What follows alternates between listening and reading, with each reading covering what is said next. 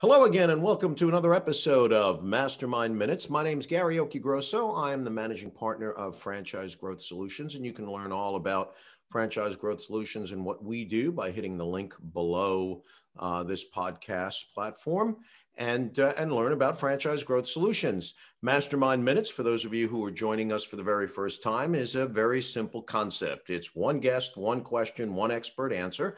We do it in minutes, not hours. And we realize some of you may want more information, and that's great. So that at the end of the program, we will give you the contact information for our guest, and you can feel free to reach out at your convenience to learn more about what they do and how it might be a great fit for you.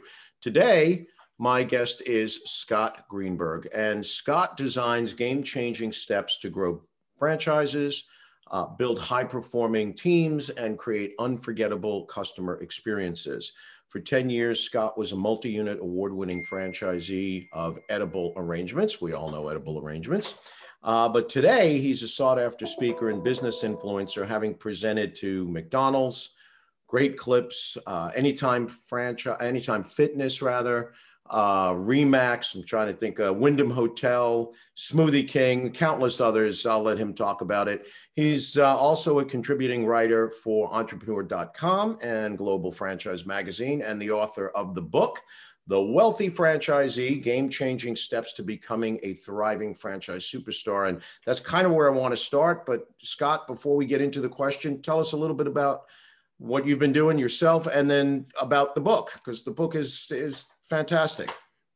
Thanks, Gary. So what I'm interested in is helping franchisors close the franchisee performance gap, and then helping franchisees grow their businesses. That's the primary thing that I do in a few different ways, but I'll quickly tell you my story, what got me here. Long before I got into franchising, I was a straight out professional speaker, motivational speaker, leadership consultant, that kind of thing. I had a overcoming adversity story. And I was in college. I was diagnosed with cancer, and I'm fine today. But that led to a first presentation, which led to more. And it got bigger and bigger. And suddenly I'm traveling and I'm speaking to different groups. But it always bothered me, especially when I was talking about leadership and peak performance, that a lot of people in my audiences had a lot more real world experience in leadership than I did. So I was looking for some kind of real world experience, maybe a business that I could not only use to make money, but to sort of be my leadership laboratory. And through a number of different ways, I ended up getting to the franchise world. I like the idea of being able to look at lots of operators doing the same thing, but getting different results. Seemed like a great place to have this leadership laboratory. So it ended up being Edible Arrangements. I bought my first location. I built it from the ground up. I ran it for a number of years, but always with this question of what does it take to make it successful? And so for me, getting that information, the ideas, was as important as making the money. Always paying attention to my fellow franchisees. So we quickly learned that after some struggles, but we figured that out. And then we bought a struggling location, one of the worst in the state, and we turned it around and made it profitable really quick. I started getting invitations to speak to other franchise systems, to their franchisees, about what are these specific things that top franchisees do that enable them to succeed. And part of my process with every franchise brand is to interview many of their franchisees before I go on stage, just to learn about the brand and see what's on their minds. And after doing this for so many years, I've noticed some trends. I hear the same concerns and complaints, but among their top franchisees, who I call wealthy franchisees, I've noticed some common denominators, and it might be different than what most people think.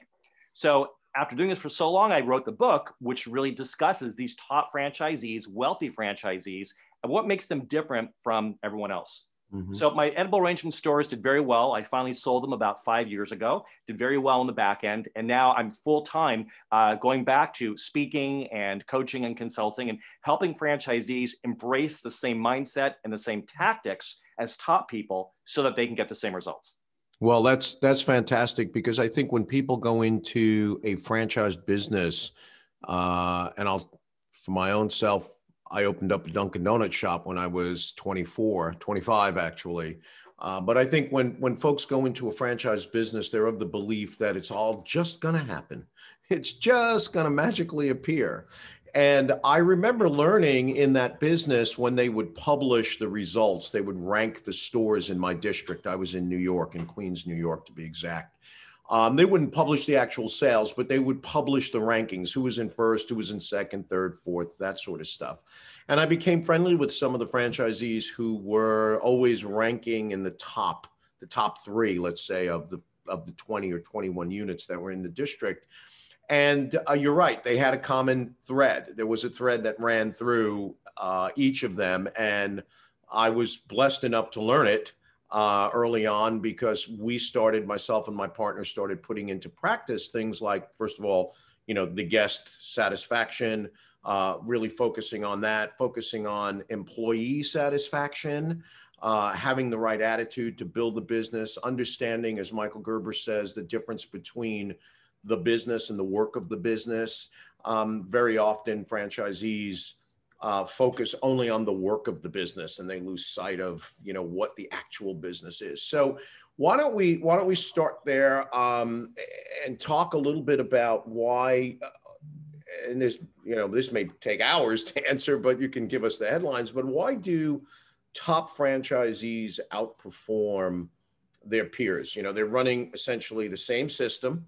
They're selling the same product under the same brand name. Let's assume locations are equal, but yet one unit does really well and another one doesn't. What are those commonalities there? It's probably the most important question that anybody in franchising can ask, right? What really, and there's a lot of myths, what really are the top people doing? And can those things be replicated? And the answer to that question is absolutely yes, that a franchisee can replicate what top franchisees do and how franchisees think, these top people, and get the same results. But first, we have to understand the three things that impact everyone's performance, regardless of what kind of franchisee you are. There's three factors. The first is everything circumstantial. That's the economy, it's the competition, it's the pandemic, things we don't control. We love to blame them, but they're really out of our control. So the second thing that impacts our performance would be our operations. That's all the work that we do. It's the system that our franchisor teaches us. So it's your sales and your marketing, your product line, and it's your specific ways of doing things, all the proprietary methods and ingredients and formulas of the corporate office. That's what people are paying for. Now, obviously, that's incredibly important. But again, you can go in the same franchise system where everyone's doing the same work, doing the same things in the same circumstances, but they're getting different results. And the reason for that is, and this really is the differentiator, is the human factor. What each franchisee brings to their own business. So that's going to include their mindset, their ability to keep their emotions in control. It's their ability to build trust with the franchisor and keep their thoughts in check and not get suspicious too early. It's their ability to really engage and inspire employees and to create meaningful experiences that their customers remember. It's all that human stuff that the franchisor can't control. They can give you a manual, but franchisees are going to execute the same operations differently based on that human factor. And unlike our circumstances, the human factor is something we completely control. So what I try to help franchisees understand is if they can master the human factor, in addition to really great operations, that's when you're going to maximize your chance of getting great results. So that's really what wealthy franchisees do. They have a baseline of great operations, but then they infuse it with these human factors because they understand that marketing is not just about advertising, it's about patience and faith. And managing employees isn't just about directing their work, it's about developing them and making them leaders. And customer service isn't just about facilitating transactions, it's about building connections and elevating the emotional state of your customers so that you make an impression, they remember you and talk about you and want to come back. These human factors are the huge difference maker, and that's what I talk about. Well, I think that's brilliant because it is the human factor. When my partner and I develop a franchise brand, sometimes the franchisor will ask us, what should they look for in a franchisee? And we often talk about qualities. They believe we're going to be talking about that the person may have restaurant experience or that skill set or this skill set. And we remind them that it's their job as the franchisor to kind of download the skill set to the franchisee, that if they've developed their system properly, anyone with the right qualities and reasonable intelligence should be able to execute the system. But the part that we see franchisors not focus on very often is, as you mentioned, the human element. What are those qualities? What are those things that really determine the difference between the top performer and the mediocre performer? What do you believe, and I have my own opinion on this, but what do you believe the franchisor's role should be in supporting franchisees in these, in these human elements, and I guess, for the lack of a better word, teaching them how to really exploit that level of thinking? There's what the franchise role should be, and there's what it could be. What it should be is consistent with whatever is in the franchise agreement. It would be awesome if they were as focused on developing the franchisee's mindset as much as developing their skill set. But the reality is, for most franchisors, these human factors, it's not even in their skill set. They're experts in frozen yogurt and pest control and in-home senior care. And that's a lot to be able to really develop those systems and then learn how to replicate them and then recruit franchisees and teach them. That's a whole lot. They're not psychologists, they're not life coaches, they're not people who've necessarily devoted a lot of their lives to understanding those things. So for a lot, they don't recognize how important it is. It's not a priority. They'd rather focus on operations, on the business stuff, or they just may not be aware. It just may not be in their skill set. So what I tell franchisees is, if you have to choose between two brands and one has really great operations but doesn't provide much emotional support, or you could find a brand that really provides the emotional support but their systems are so-so, go with the brand that has the great systems, because you can get the human factor, the emotional support in other places. Now, really great brands that really understand the importance of culture, that really understand this human factor, they won't put it in a franchise agreement, but it is part of what they do. Whether it's having mastermind meetings and peer groups, that kind of thing, where franchisees are supporting each other, or whether it's training field support in understanding the psychological aspects of it. Some brands do more than this, and the brands that I work with, they bring me in because they see that it's a priority. So I'm naturally, working with the brands that already kind of have that value, but most themselves don't. So I don't think there's an obligation to, but I think there's an opportunity for franchisors to provide more support there, especially because when you ask them, why franchisees are struggling, usually it's not because of what they know. It's more about what they're thinking and what they're feeling. So it's a problem for the franchisors who are trying to elevate franchisee performance, but it's not just where they focus. So it's not an obligation on their part, but I think it's an opportunity. So, and I couldn't agree with you more. And it's such an abstract topic, in the sense that people who are not necessarily entrepreneurial minded, who gravitate towards franchising. And I always make the distinction that the best franchisees are not necessarily entrepreneurs per se, because they're going to want to reinvent the wheel. And the idea is to execute. So are there some nuts and bolts? So if I've got the right attitude, okay, I've got the right attitude, I'm being coached, I understand, I have the right mindset. How does that translate into, say, some nuts and bolts, actionable things that top performing franchisees do that, again, the average franchisee doesn't do? Okay. So first of all, understanding that having the right mindset, that's not a place you get to, that's ongoing maintenance, just like so many other parts of business. And so part of it is, and it's so much more than just attitude, it's ability to connect with people and to constantly reflect on oneself, to constantly get yourself back to your point of clarity, where you just you're not positive or negative, where you're clear. That's where the best business decisions are made. And so that requires ongoing work to do that. So that's one thing, is to constantly reflect and look in the mirror as much as you look at your P&L or anything else.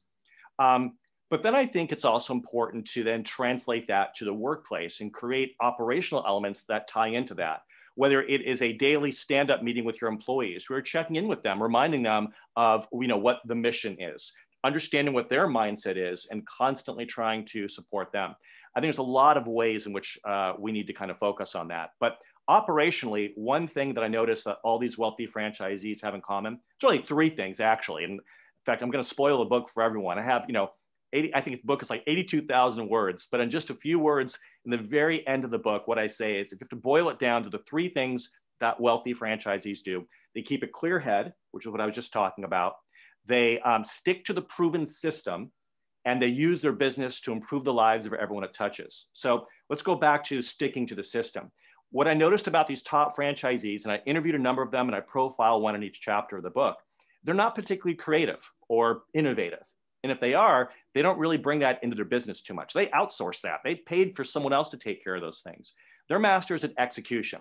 They occasionally have ideas, but they talk about it with the franchisor to see if it's something that's appropriate to do globally for the entire system. But these people, they really just stick to the system and they execute. And that helps them have a better partnership with the franchisor. None of these people say the reason I got successful in franchising is because I did things my own way. Some of them had higher standards. I talked to one multi-unit franchisee from Great Clips. He has scores of locations. He doesn't deviate from their standards, but he has higher standards. So, you know, if Great Clips wants to limit the wait time, he wants that wait time to be even shorter. So he's not really deviating, but he might be even raising the standards. But that's it. They stick to the system. That's a huge thing. They bought in to mitigate risk. If they deviate from the system, they're exposing themselves to the same risk they were trying to mitigate. So they really stick to the system. But then there's this third piece. So they keep a clear head. They stick to the system. They use their business to improve the lives of everyone else it touches. So when they jump out of bed in the morning, they're not thinking, how can I make more money? They're thinking, how can I make a difference? Put value out in 360 directions. How can I improve the lives of my vendors? How can I improve the lives of my employees, of my customers, of my community? They understand there's a boomerang effect, and their business is an opportunity to engage everyone around them. So they want to do that in a way that just helps other people, that improves their lives through their products, through their services, through their solutions, and just through their connection to them. And by providing value like that, letting that be the philosophy that drives them, it naturally leads to practices that grows their business. So what I tell people is if you want to make a difference in the world, then think about how you can improve other lives. But if you don't care about making a difference, if you just want to make money, still the best way to do it is to improve the lives of everyone else. So those are really the three things that they do. They keep a clear head, they stick to the proven system, and they use their business to improve the lives of everyone else. Well, I love it, and especially the third, because I think that should be the mission that folks create when they create their business, whether it's buying into a franchise or starting a business. Scott, any last thought that you want to share with potential franchisees or franchisors that are listening? And then we'll talk about how people can get the book and get in touch with you. Sure.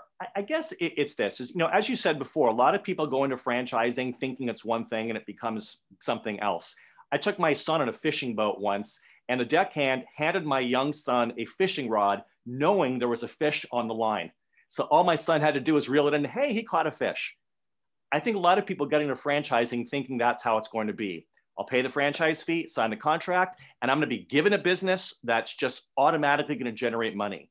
And they don't really understand what it is that they bring to it, that human factor. And so I think there needs to be more discussion of that franchisees need to reflect a lot more on this human factor and understand that is not a soft skill. These are critical skills that give hard results. And so I think franchisees need to be aware of that. I think franchisors can and should support that. And if they do and acknowledge that we're human beings doing the best we can, I think we're going to have a better experience running our businesses. That is excellent. I mean, it's brilliant advice, really. That's terrific. I love to hear that sort of advice because I think it really takes the result and puts the control of getting to that within ourselves, as opposed to placing it in the hands of others. And I think that's what we need to really embrace and understand as we build businesses and really go through our lives. The book, I'm assuming, and I've read parts of it, a lot of this is in the book. How do we get it? Is it on Amazon? How do folks get the book? Yeah, so the book is available anywhere our books are sold. Amazon is the most obvious choice. There is also an audiobook. I had to audition to narrate my own audiobook, just so you know. But fortunately, I do a pretty good impression of myself. But yeah, so it is my voice, but I had to audition to get that work. So there's an audiobook, there's an ebook. So yeah, wherever books are sold, you can get that. I want to mention too that I've had a lot of franchisees contact me after reading the book wanting to go even deeper. So I've created a 14-week online program called the Wealthy Franchisee Business Breakthrough Program, which not only gives franchisees sort of the instructions they need, but takes them through exercises, but it guides them through action they can take immediately so they can move forward fast and grow their business right away. So if anyone wants information on that and really wants to take their business to the next level and sort of be part of a community of high-level franchisees, go to thewealthyfranchisee.com. That's great. Actually, that sounds like something I'd like to put in front of my franchisor clients that they can share with their franchise community because, listen, everyone needs help and assistance and coaching. As I tell people all the time, people like Muhammad Ali and Michael Jordan, top in they had coaches. And yeah, you're right. They didn't do it alone. In fact, Gary, I'll tell you, just last week, I actually got a contract with a franchisor that's growing really fast. They are actually going to provide this course to all new franchisees as part of their onboarding process, because they know that the skill set is not enough. They want to set them up with the right mindset to help them build their culture. So this program is now just part of their onboarding process. So they would agree with you. And they're using that as a promotional tool to recruit more franchisees, so that aspiring franchisees understand the kind of support they're going to get. So really excited to be part of that. Yeah, well, I think that's brilliant, because at the end of the day, it will help with the three factors, and then the sidebar factor of making money, not only for the franchisor but for the franchisee. If someone wants to get in touch with you directly, do you have a website that's a different web address than you gave earlier? How can people reach you? Yeah, just go to scottgreenberg.com. All my contact information is there, as well as all my social media. And if anybody's interested in learning more about my background or my speaking programs or any of that stuff, it's scottgreenberg.com. Great, great. Well, I can't thank you enough for sharing your thoughts and your insights and your wisdom with us today. I'm sure my audience enjoyed it. I hope to speak with you again soon. I'll be in touch certainly about the program to see if my clients are interested in it. I can't see why they wouldn't be. And again, thank you so much for spending the time with us today. Thanks, Gary. Really enjoyed it.